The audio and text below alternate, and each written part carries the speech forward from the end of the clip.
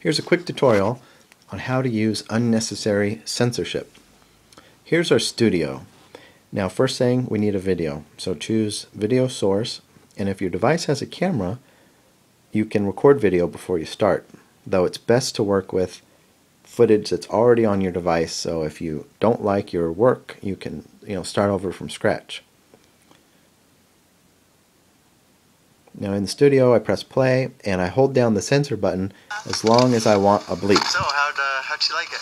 She loved it. She played it all night long. Go back a little bit.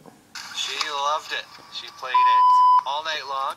Now I can change the length of this bleep by tapping in the beginning of the indicator and dragging, or I can move the entire bleep by tapping and dragging in the middle.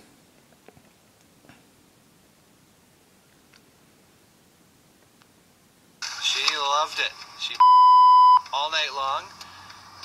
That was pretty good. Now we can also position this bleep anywhere around the screen, and we can double tap on the sensor indicator to change the size. And there are several different styles: pixelation, blur, and different audio options like mute. When you're done, click Save.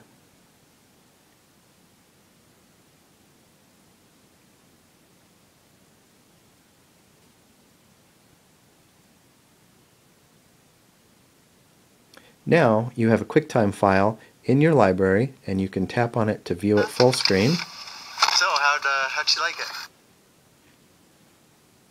Or you can go to the Share button and send an email, Facebook, YouTube. Now if you send an email, it's the full res HD version. So if you're going to email it, you'll want to copy it to your iPhoto first. And you can email it, trim and email it from there. That's unnecessary censorship.